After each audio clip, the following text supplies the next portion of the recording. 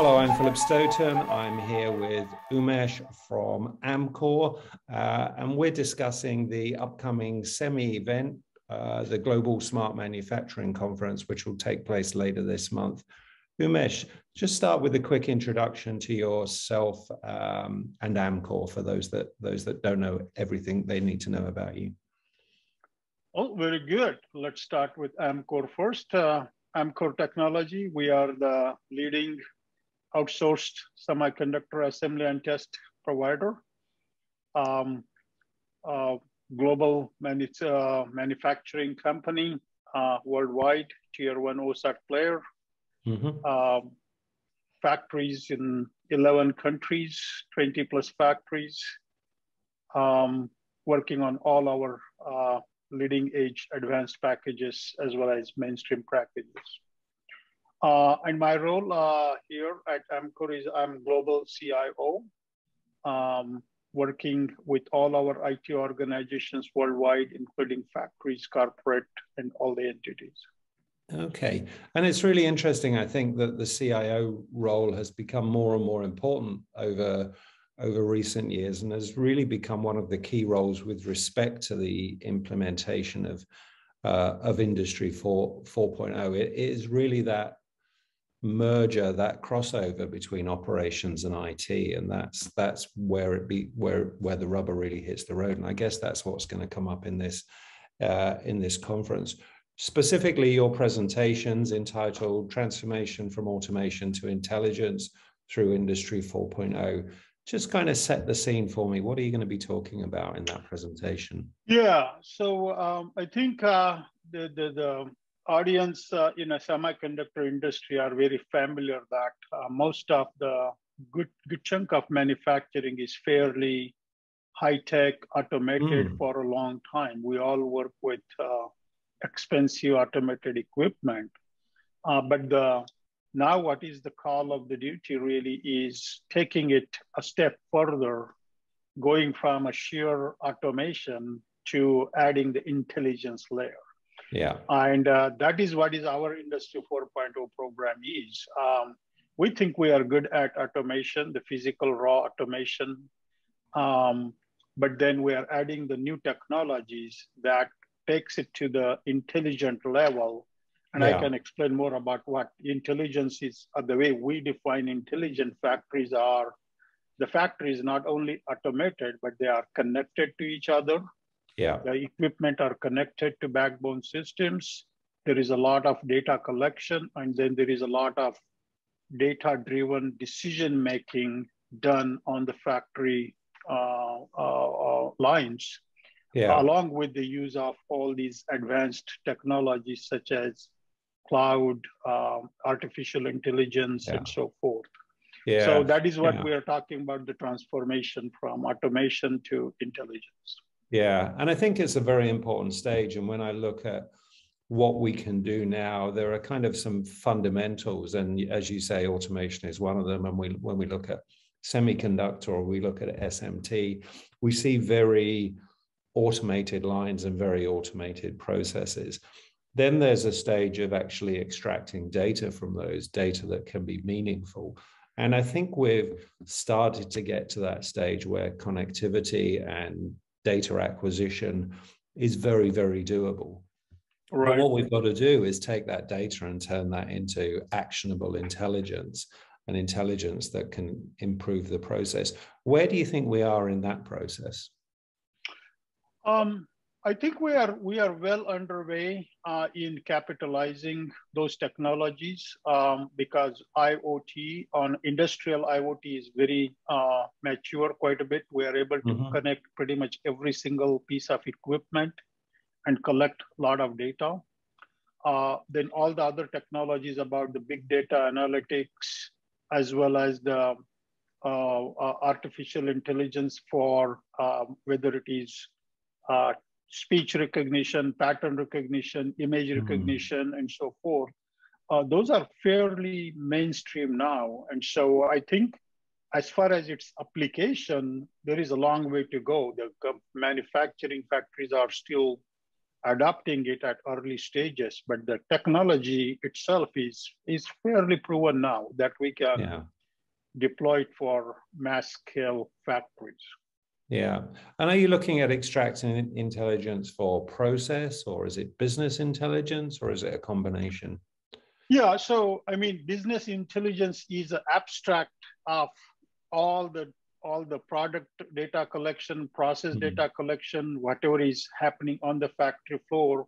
So in this industry 4.0, there is a term called digital twin, which really means basically that everything you are doing physically, there is a digital representation of every transaction, every movement, every action that is happened in a physical space is now available in digital space. That includes people, process, technology, movement of the material, everything. And so that all that information then collected and analyzed in real time drives the business intelligence at the higher level. Yeah, yeah. And whenever I look at the industry 4.0 trends, and I've been, following this for, I guess, getting close to a decade now, one of the things that seems to hamper progress is this idea of a digital dividend. Where's the value coming? Where is it going to add value to the customer, to the consumer, to the manufacturer? Do you see that as fundamentally important in your role, figuring out actually what can we achieve with this? It's not just a question of doing it because we can, it's doing it because we need to, because we're adding value to our customers, because we're making a better business from it. Well, as a business, we would never do anything that does not add business value and that drives the real tangible value. So no, we are doing this not because we have to or because everybody else is doing, because we see a great value we would get. And I will give several examples. So all these technologies we are talking about, whether it is automation or whether it is IoT or big data analytics, they are driving quality of the process, quality of the products in a tangible way. That's a step function quality improvements we can see. It is also helping us with the productivity, not only of the human productivity, but as well as the productivity of our assets and resources on the factory floor.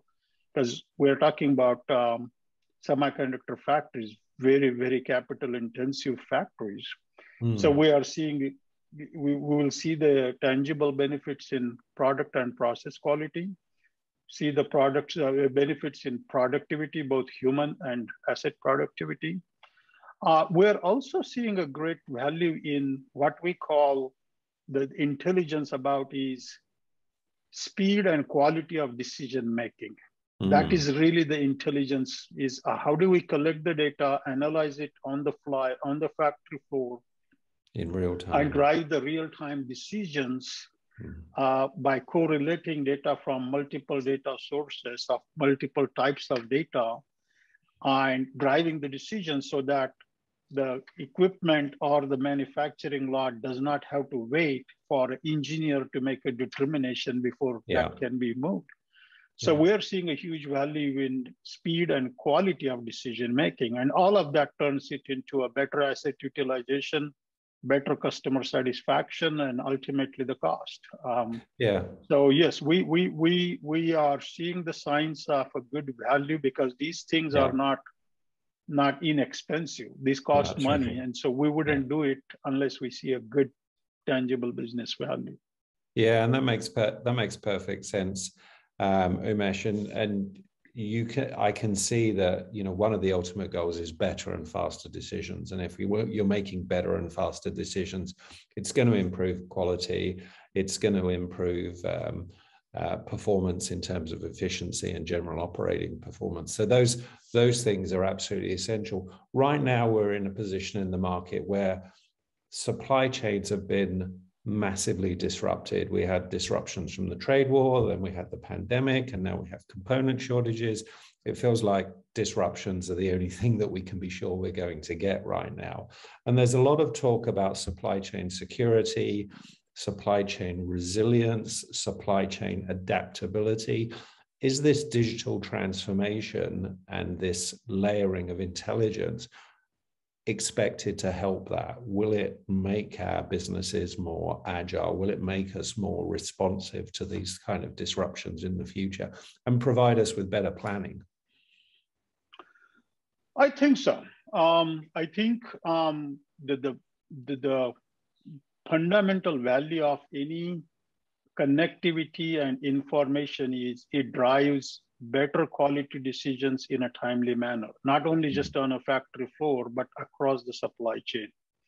So all these things we are talking about on the technologies using the Industry 4.0, those are adding a tremendous value, will be adding tremendous value in this highly volatile, disruptive supply chains. See, for example, we have our program, Industry 4.0 program, based on 8 different pillars, and one of the pillars is cybersecurity. Yeah. Because the kind of intelligent factory and intelligent supply chains we are talking about, those are all information-driven factories. And cybersecurity is very critical because information is the main ingredient in this intelligent supply chains. Yeah. And so the cybersecurity, not only within our 4 walls, but also across the supply chain, is of utmost importance because we're talking about transmitting the information in real time across the factory floor as well as across the different segment of the supply chain. Yeah. So it's really a question of creating, it's that digital twin again, isn't it? It's having that digital picture of the entire supply chain, the whole ecosystem, and being able to simulate and create vision as you go forward. It makes perfect sense. Last question before we wrap up, Umesh. Specifically on the event, which is October 19th to 22nd, what would you say to people that are considering attending and considering listening to your keynote? What would you say to encourage them to sign up and come along to the SEMI event? I think this will be a great event. From my perspective, we will be showcasing the cutting edge technology, use of that technology in solving the real world problems and taking the factories to the next level. Again, I would say people are fairly familiar with the automated factories using material handling, ASRS, robotic equipment, and all that. What we're talking about with Industry 4.0 is a different type of smart factories that are data-driven. And anybody who is striving to really take their factories to the next level from automation to intelligence, this is going to be a place to hear from all the different experts about how they are using these technologies in real life. Nothing we talk about is academic only. This is all, everything I'm presenting is what we do in Amkor in real life. So I think that would be of a great value to a lot of attendees, and I hope a lot more people attend. Yeah, no, I think it is a very compelling story and a very compelling event. And as you say, seeing real life examples of people that have deployed it and have achieved value from it is hugely important. Do you think the semiconductor industry is one of the industries that's perhaps embraced Industry 4.0 more than others? I know, for example, the automotive industry has done very well in that space, but other industries, perhaps in more heavy industries, seem to be a little bit slower. Do you think the semiconductors are a bit of a trailblazer? I think I've been in semiconductor industry for a long time, and semiconductor industry has always been a trailblazer on a lot of leading edge technologies, whether it is PLC controllers of the 80s, or whether it is the robotic equipment or any advanced technologies. I think automotive industry, the semiconductor industry, they are always a trailblazer compared to some of the other traditional industrial manufacturing giants. So this is not unexpected. And because, again, the semiconductor industry has a huge capital requirements, the asset as capital intensive industry. And so they can really benefit from, like in this example, even a 1% increase in our asset utilization drives the significant value to us. I think they are a bit of a trailblazer, just like automotive industry too, but they always have been. It's interesting. It makes the event very attractive to everybody in the semiconductor industry, but also in other industries that I think can see what's going on in your industry and benefit from looking at some of those examples. Umesh, good luck with the event. Good luck with your keynote. I'm looking forward to hearing it and talking to you afterwards in a little bit more detail. But in the meantime, thank you so much for your time. Thank you. Absolutely. Thanks a lot.